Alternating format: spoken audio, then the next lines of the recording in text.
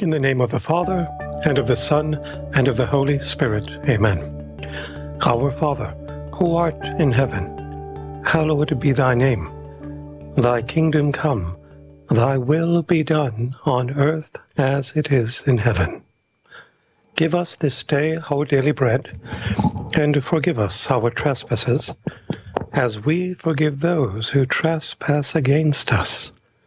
And lead us not into temptation, but deliver us from evil. Amen. In the name of the Father, and of the Son, and of the Holy Spirit. Amen. Greetings to my brothers and sisters in Christ on the 17th day of August, in the year of our Lord, 2019. Let us continue the theme we started a couple of segments ago on the hours of the Passion of our Lord and Jesus Christ. Today we will meditate upon the 8 p.m. hour, and we begin with the prayer before each hour.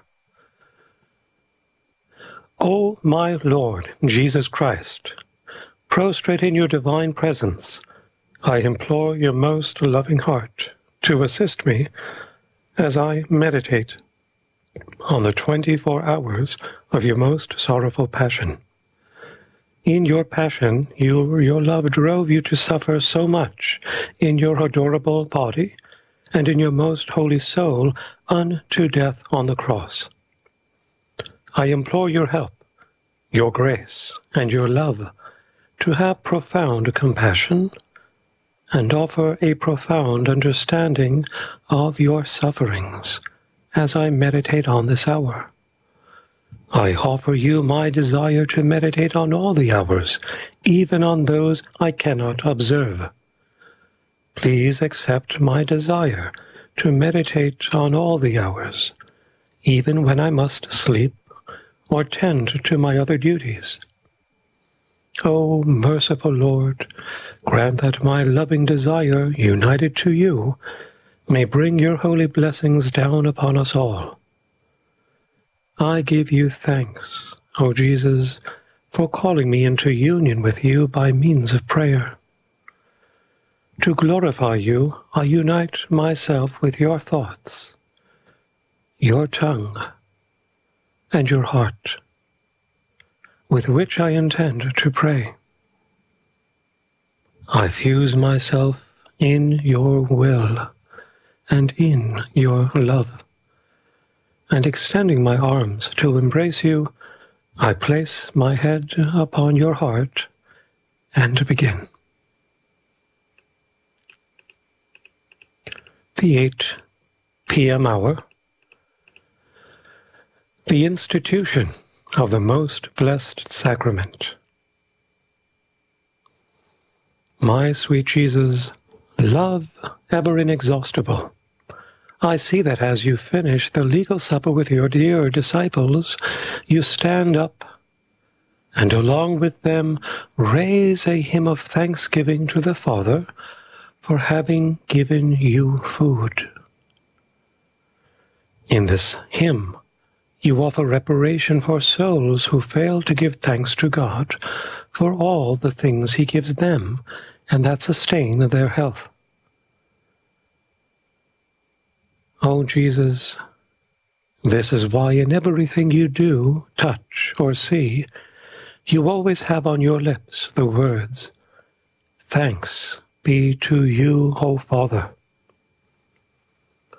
I too, united with you, Jesus, take the words from your very lips, and always and in all things I say, thank you for myself and for all, in order to continue to offer reparation for souls who fail to give thanks to God. O my Jesus, it seems that your love has no respite. I see that you have your beloved disciples again sit down. You take a basin of water, wrap a white cloth around your waist, and prostrate yourselves at their feet. You do so with a gesture so humble that it draws the attention of all the heavenly inhabitants and enraptures them. The apostles themselves remain almost motionless in seeing you prostrate at their feet. But tell me, my love, what is it you desire? What do you intend to do through such a humble act, an act of humility never before seen, and which will never be seen?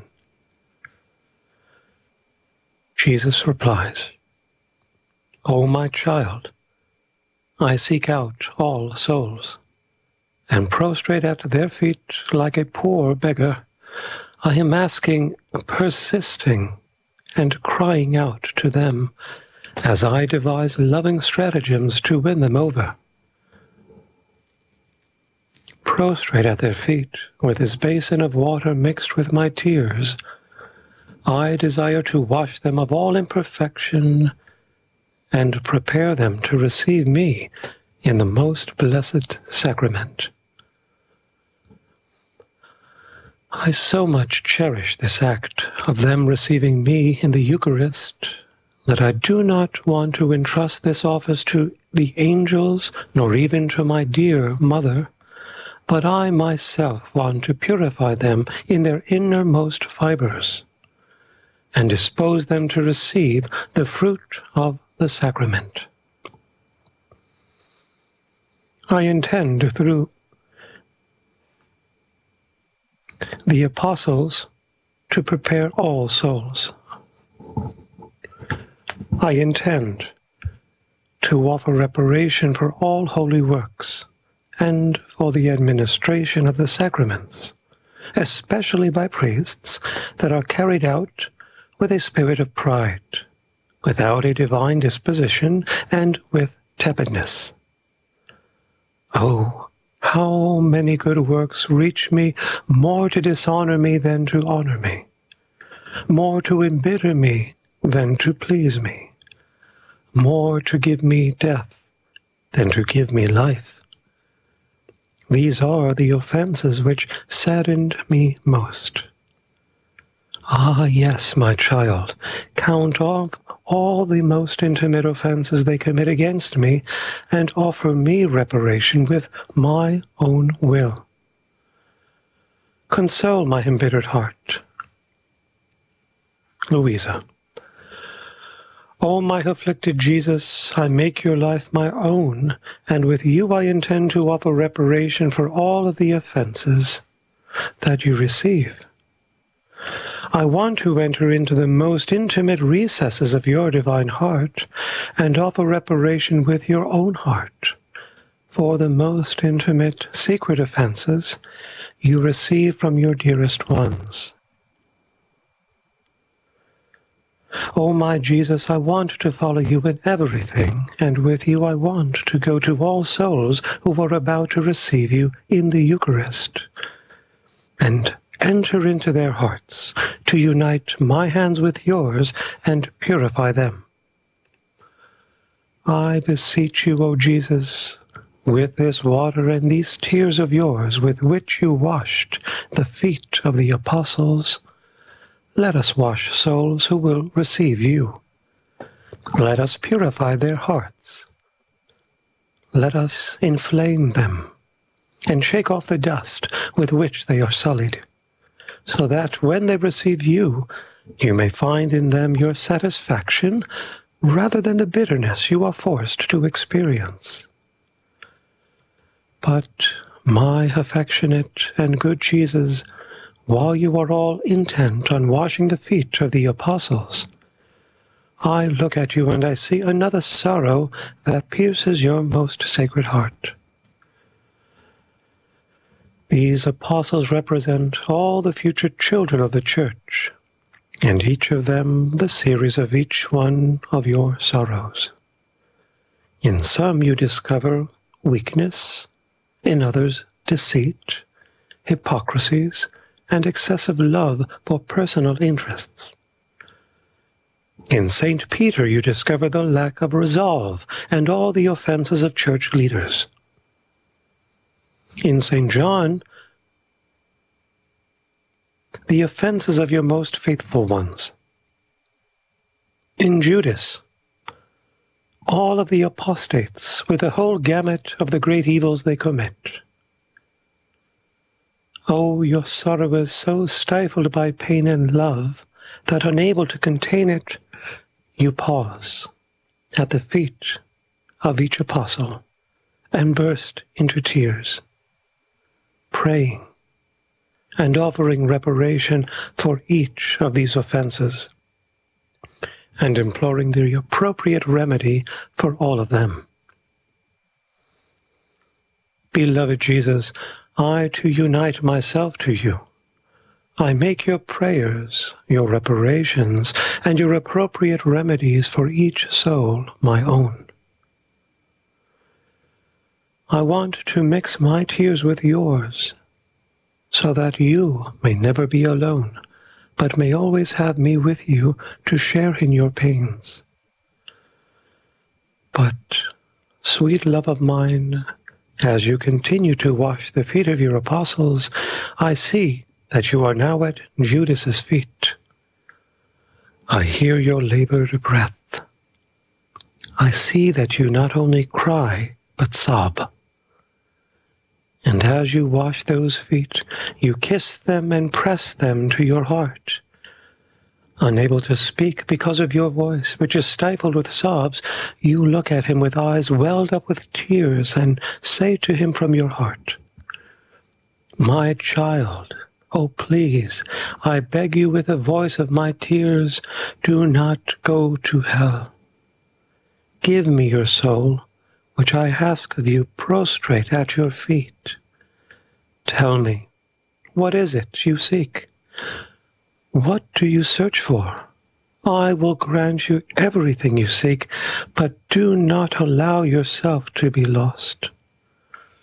Oh, please, spare me, your God, this sorrow." And again you press those feet to your heart, but in seeing the callousness of Judas, your heart is cornered. Your heartache stifles your voice, and you were about to faint. My heart and my life, allow me to sustain you in my arms. I understand that these are the loving devices you use for every obstinate sinner. Oh, please, love of my heart, I beg you to allow me to go around the earth with you as you partake in your passion and offer reparation for the offenses you receive from souls who are obstinate in not wanting to convert. Wherever there are obstinate sinners, let us give them your tears to soften them, and your kisses and loving embraces to bind them to you in such a way that they cannot escape. In this way, you will be consoled in your pain over the loss of Judas.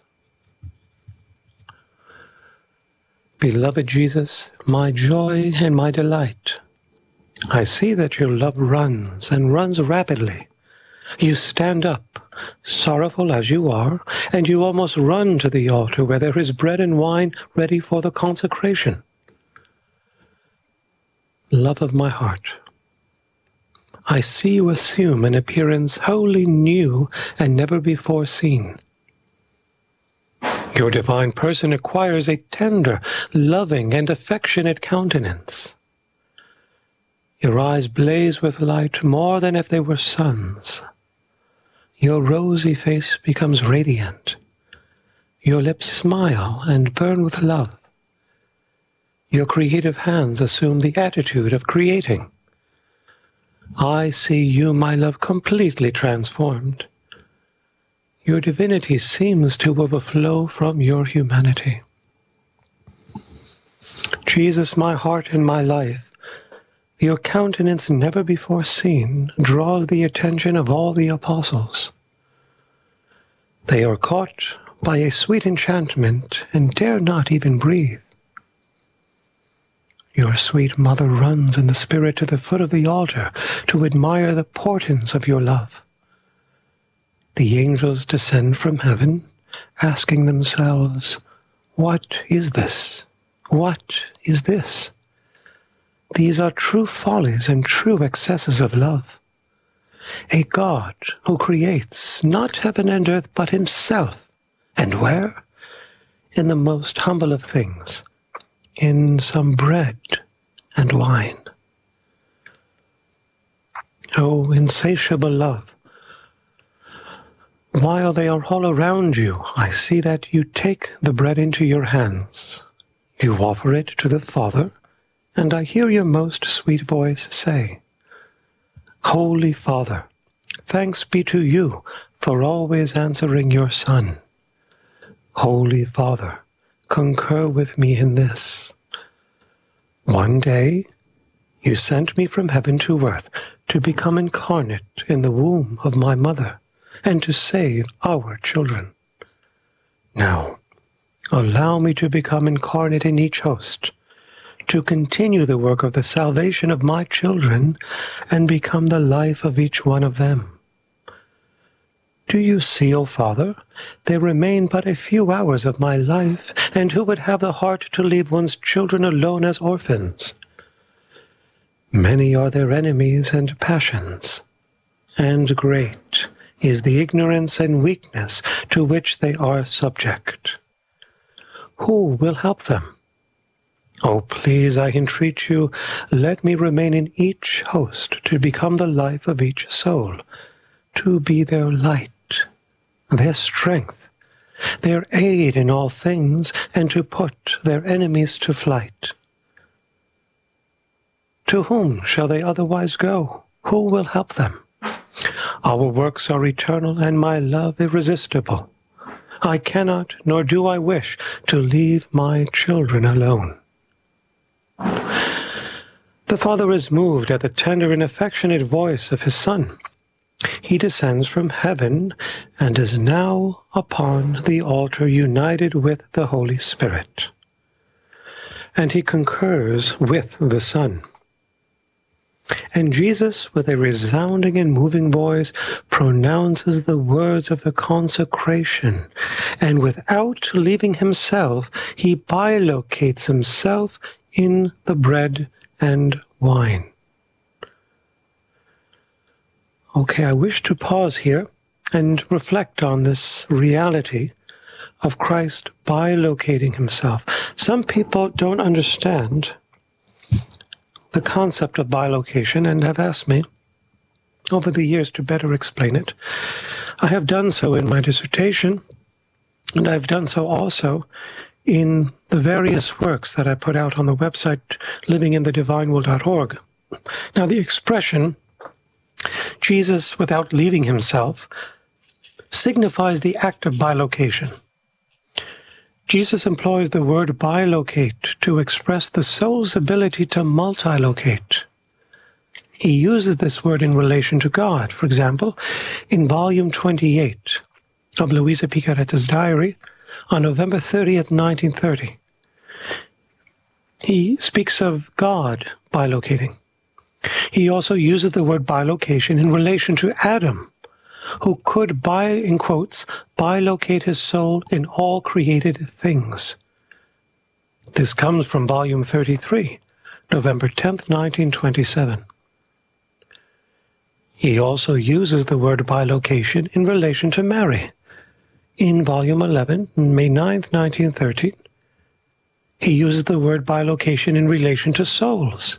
That is, their propensity, like Adam and Mary and Jesus, to be present in several things contemporaneously. This is found in volume 32 on July 8th, 1933, and there are many other references to this word. So the ability to bilocate is not the body's, but the soul's propensity under the influence of God's one eternal act, which is present to all things of all time, to be present to all things of all time.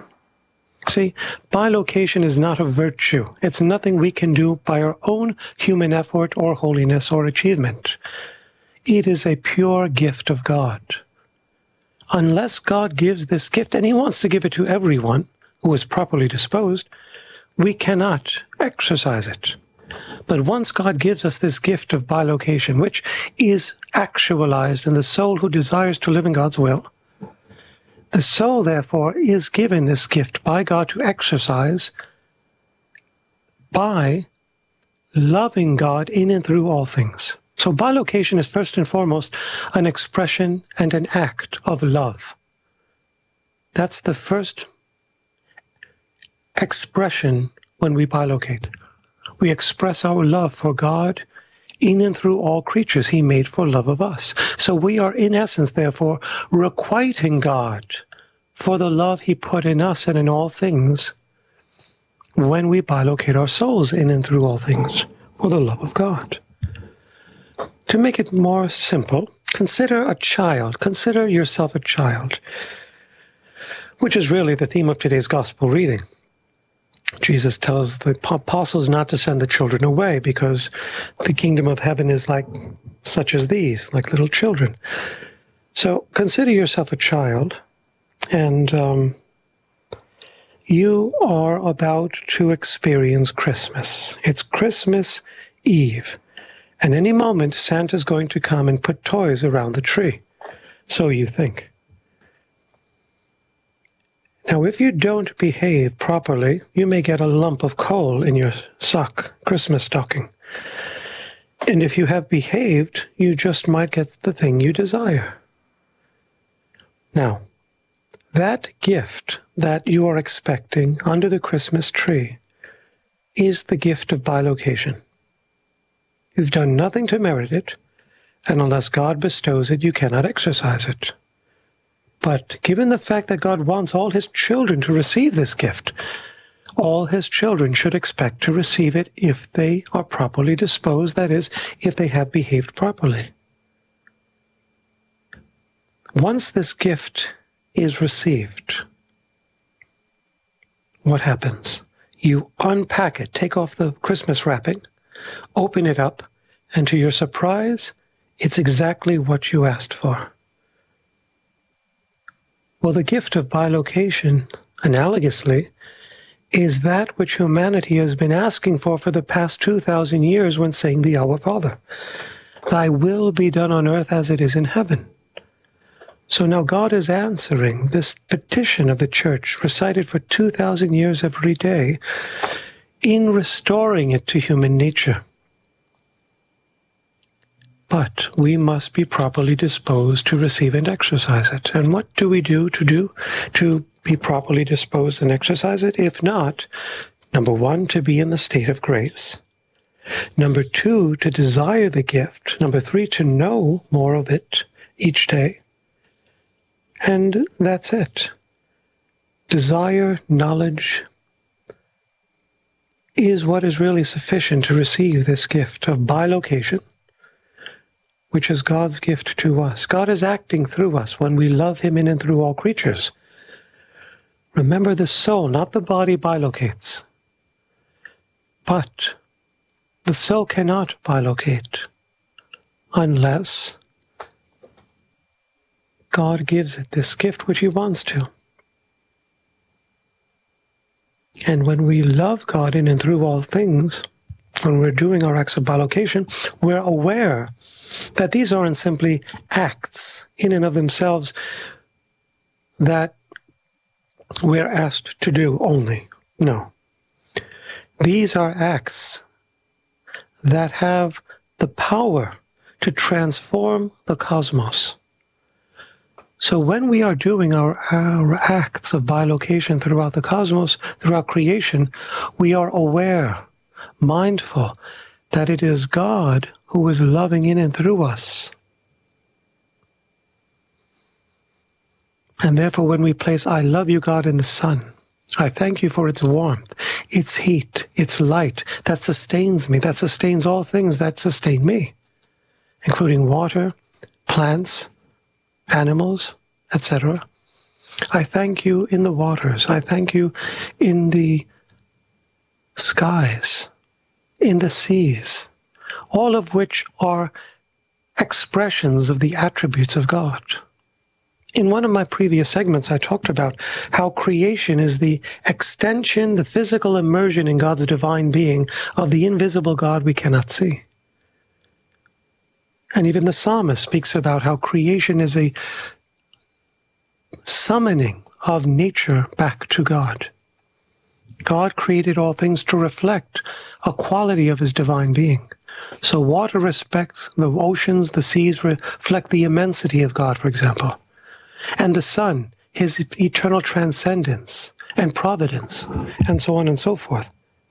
So when we do our acts of bilocation, which are also known as the rounds in creation, we are exercising this gift that is freely given in love in order to requite the love God put in creation.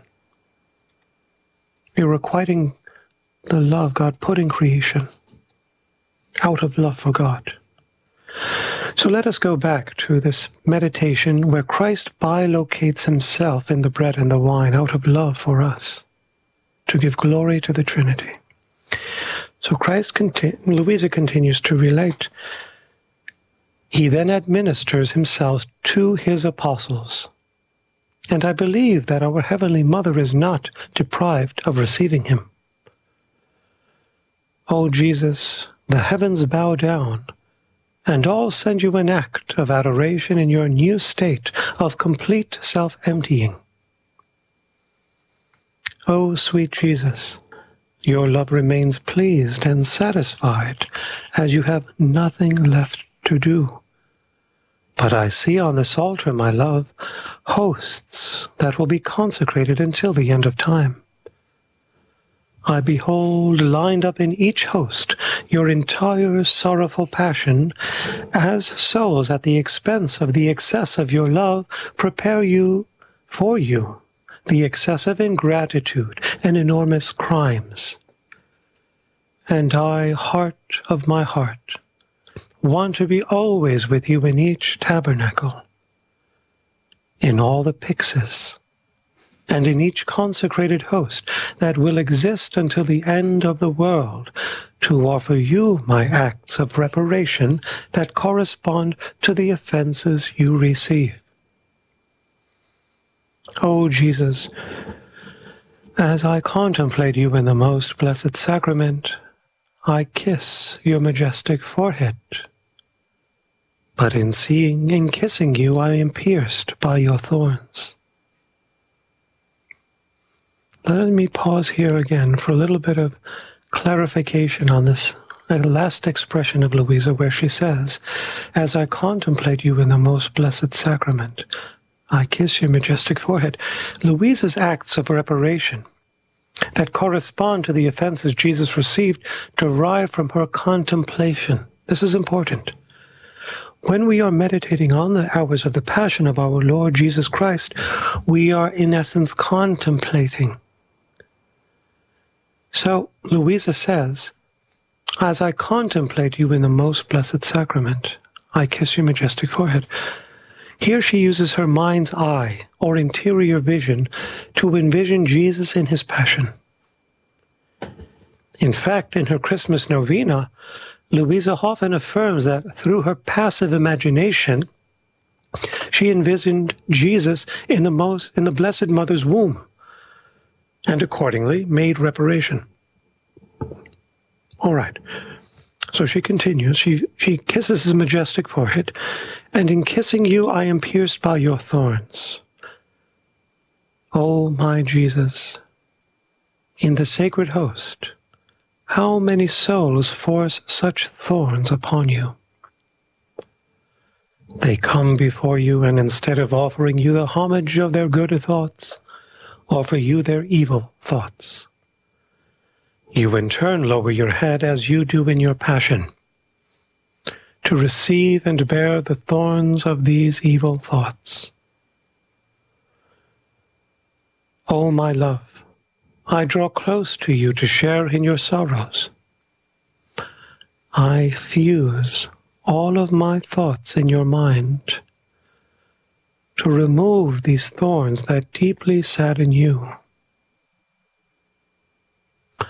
May each of my thoughts flow in each one of your thoughts to offer reparation for each evil thought and to alleviate your afflicted thoughts.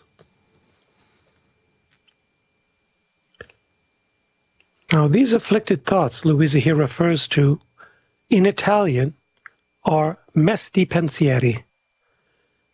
These afflicted thoughts, mesti pensieri, Luisa refers to, constitute all the evil thoughts of mankind that Jesus assumed to expiate and reorder, thereby providing mankind with a twofold grace.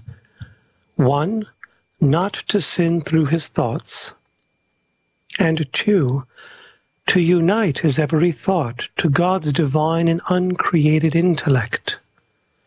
This is found in volume 16 of Luisa's diary, March 22nd, 1924. So Christ, therefore, obtained through his passion all the grace necessary for all human beings of all time not to sin through their thoughts, and also to unite every one of their thoughts to God's divine and uncreated intellect.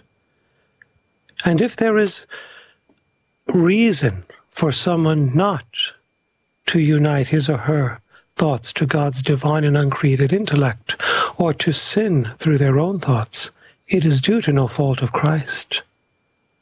It is rather due to the perverted human will, of which we are responsible.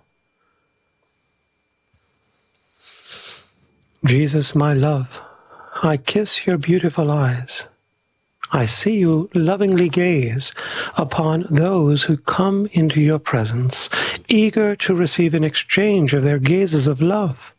But how many come before you who, instead of looking at you and searching for you, look at things to distract them, thereby depriving you of the pleasure you would have received from an exchange of loving gazes. You cry, and as I kiss you, I feel my lips wet with your tears. Beloved Jesus, do not cry. I fuse my eyes in yours to share in your sorrows and cry with you, and to offer reparation for all distracted gazes, I offer you my gazes that are always fixed on you. Jesus, my love, I kiss your most sacred ears.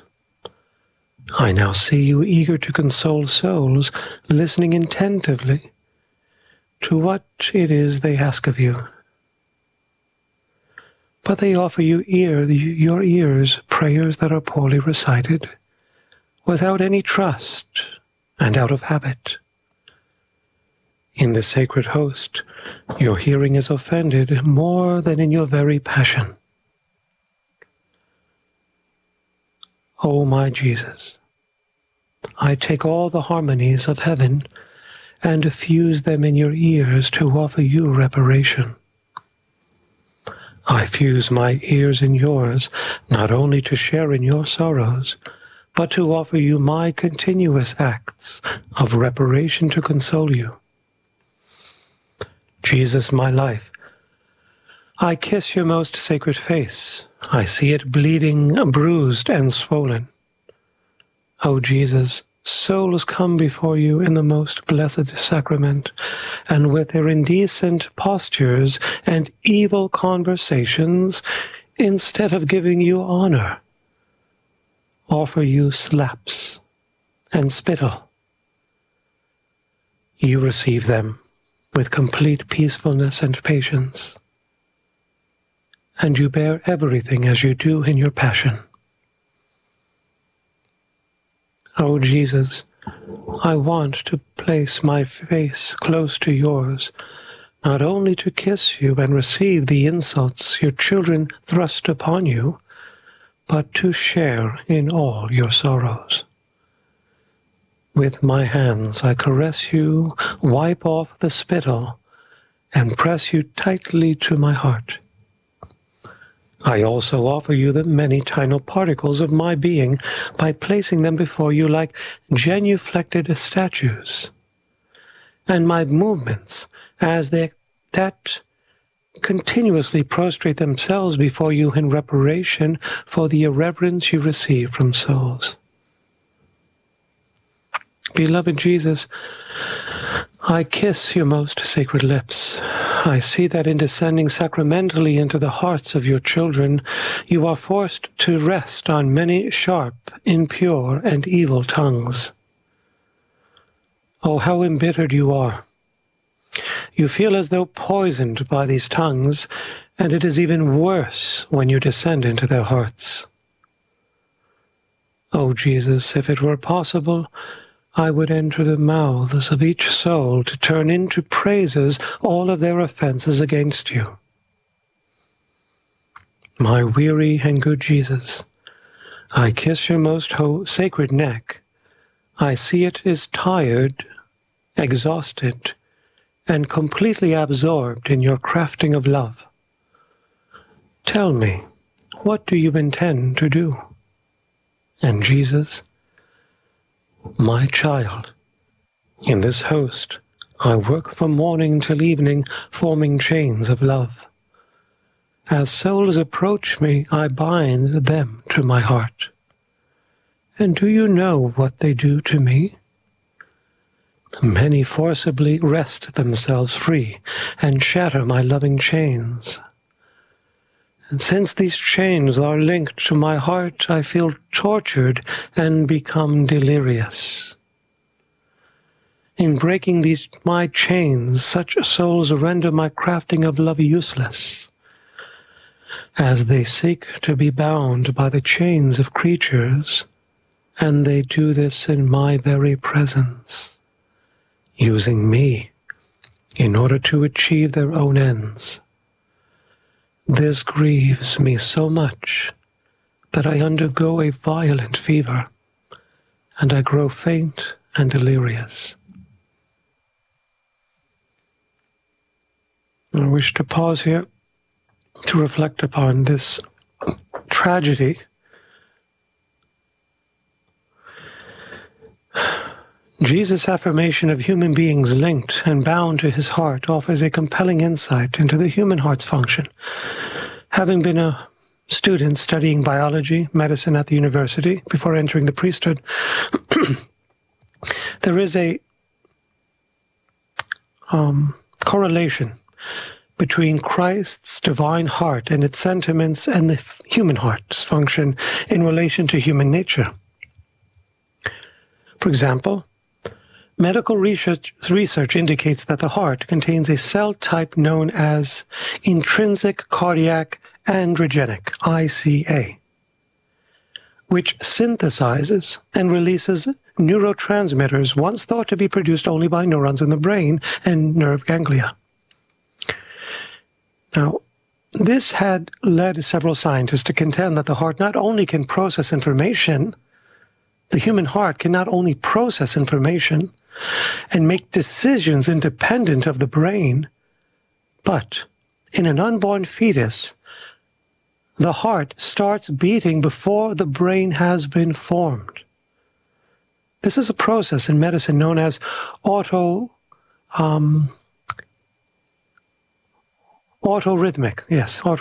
as I recall.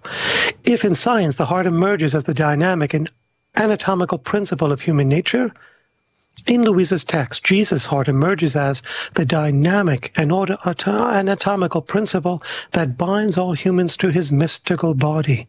So see the correlation between the heart's function in relation to human nature and Christ's divine heart in relation to all souls? It's very clear. So when Christ says these chains of his love are linked to his heart, and he feels tortured and becomes delirious when souls wrest themselves free from these chains, he is speaking literally. Okay, let me pause here and remind you of the importance of supporting Radio Maria.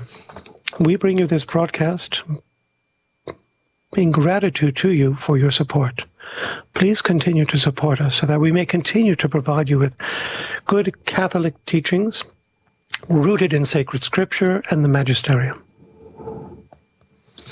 So after Jesus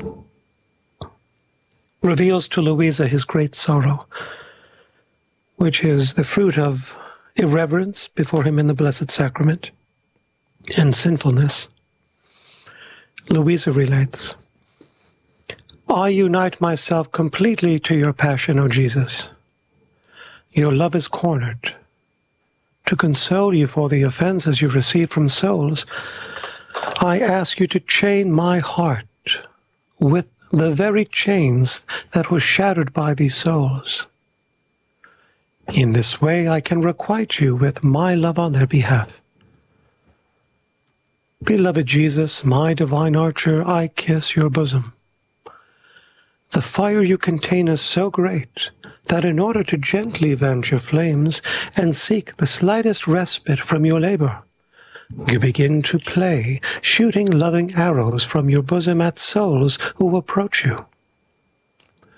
Your game is to form loving arrows, darts, and javelins, and with these pierce their hearts, which causes you to rejoice. But many reject them, O Jesus, by sending you in return arrows of insipidness, darts of lukewarmness, javelins of ingratitude, thus leaving you so afflicted that you weep bitterly. O Jesus, here is my bosom ready to receive not only your arrows destined for me, but those destined for but rejected by others, so that you will no longer lose at your game of love. I offer you reparation also for the insipidness, lukewarmness, and ingratitude of souls. O Jesus, I kiss your left hand, and I wish to make reparation for all the illicit or blameworthy touches in your presence. And I beg you to press me always tightly to your heart. O Jesus, I kiss your right hand, and I intend to make reparation for all the sacrileges, especially for the masses poorly said. How many times, my love, are you compelled to descend from heaven into unworthy hands and hearts? Although you are nauseated in those hands, love forces you to stay. What is more, in some of your ministers you discover those who renew your passion. On account of their enormous crimes and sacrileges, they renew the deicide. Jesus, I am frightened at the thought of it. But alas, just as you were in the hands of the Jews during your passion, so you remain in these unworthy hands like a meek lamb, awaiting again your death. O Jesus, how much you suffer. Your love for a loving hand to free you from these sacrilegious hands.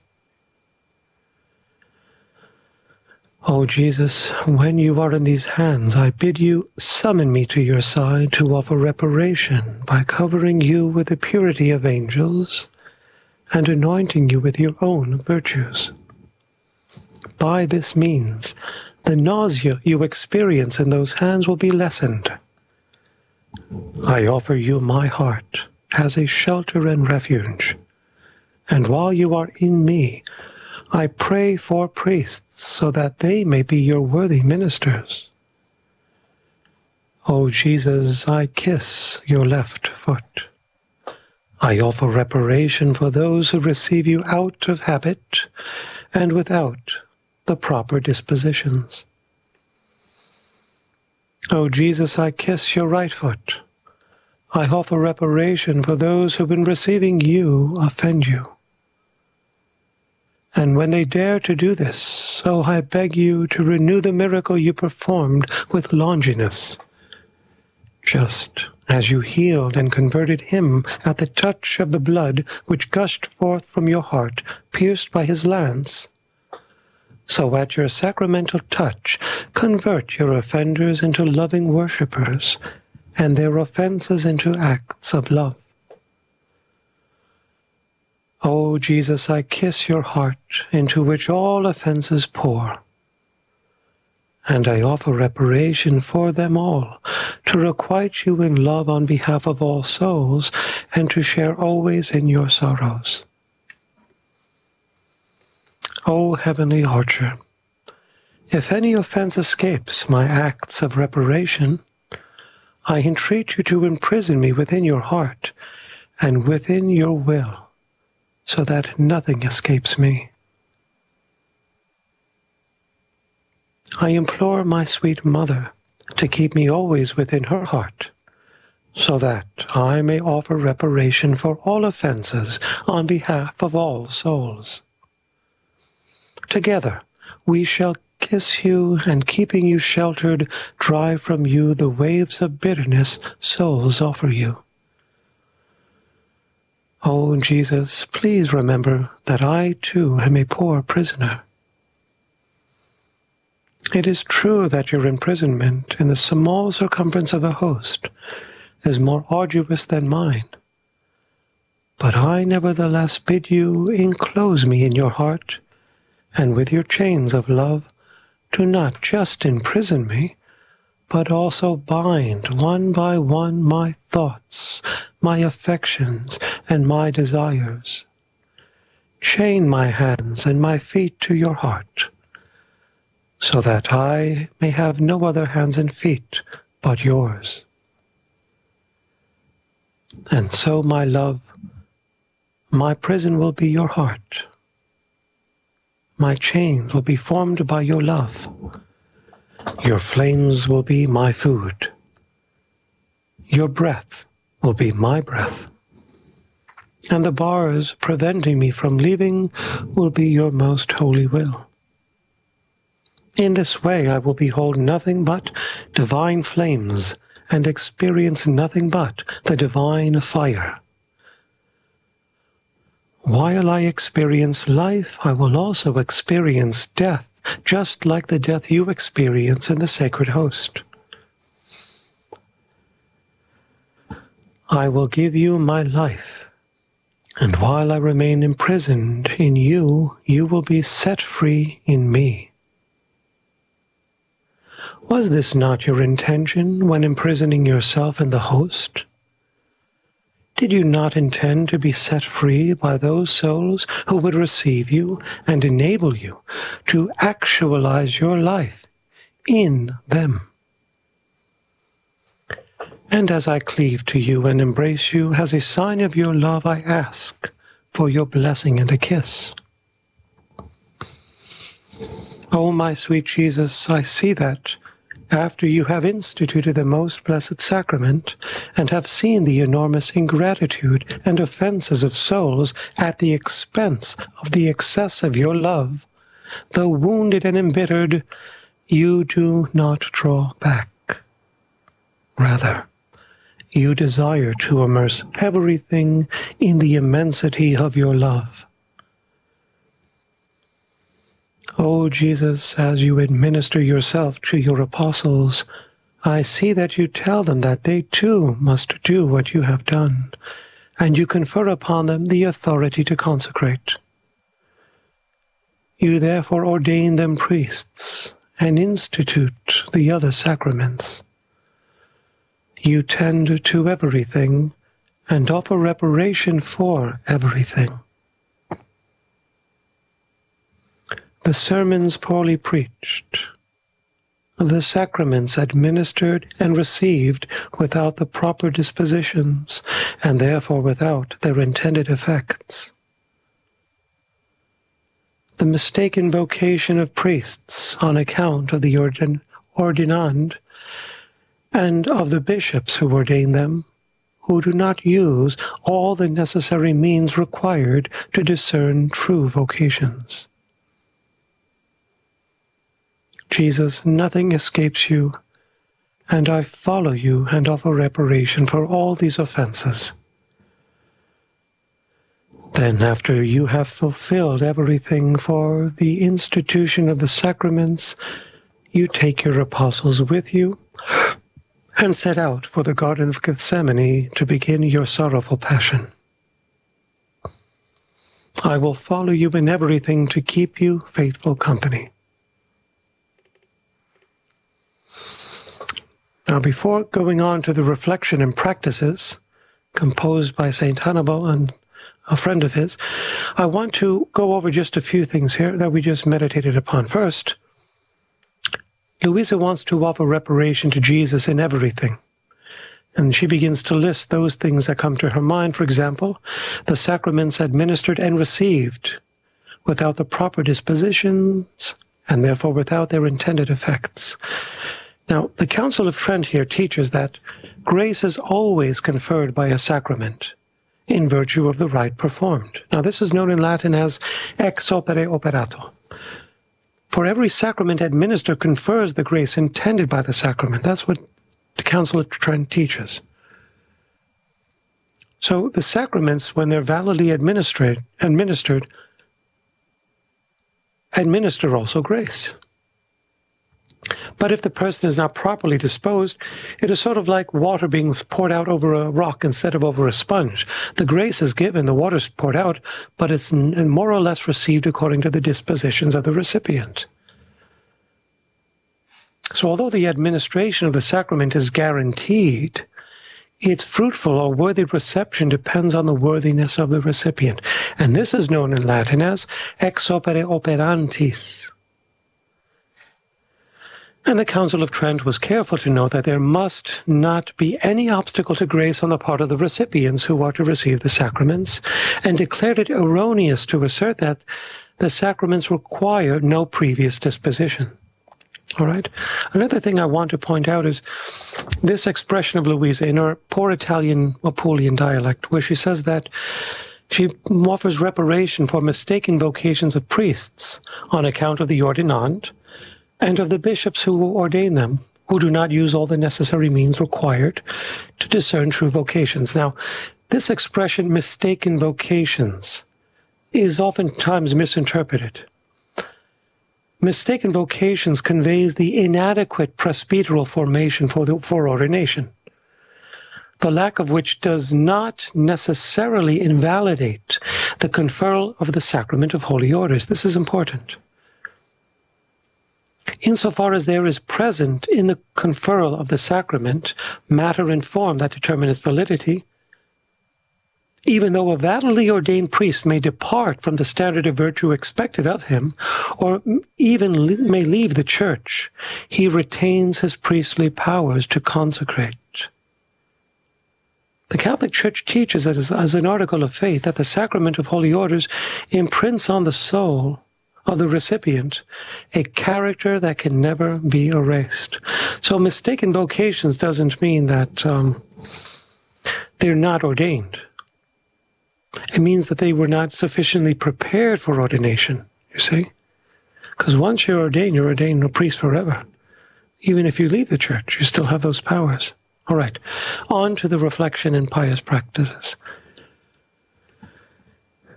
Jesus is hidden in the host to give us life to all. Okay, I just noticed that my time is up, my brothers and sisters. So let me reserve this reflection and pious practice to the next segment. Till next Saturday, may God love you and keep you in his most holy will, now and always. In the name of the Father, and of the Son, and of the Holy Spirit. Amen.